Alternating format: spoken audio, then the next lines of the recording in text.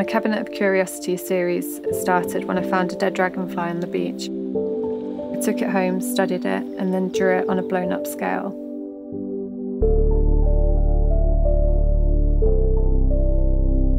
From the Cabinet of Curiosities series, I've then created the Symmetry of nature.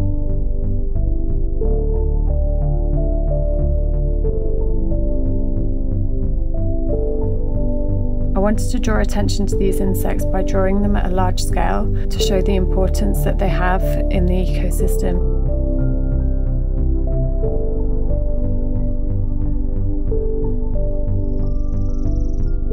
I've been a visual artist for a year and a half full-time, with the goal to give back to the natural world. 5% of my sales goes to seaports protecting parks and wilderness in Canada, areas that inspire me most.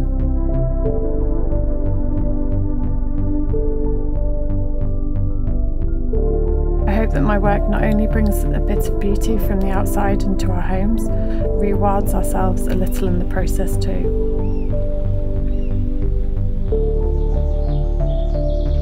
To love it helps us protect it.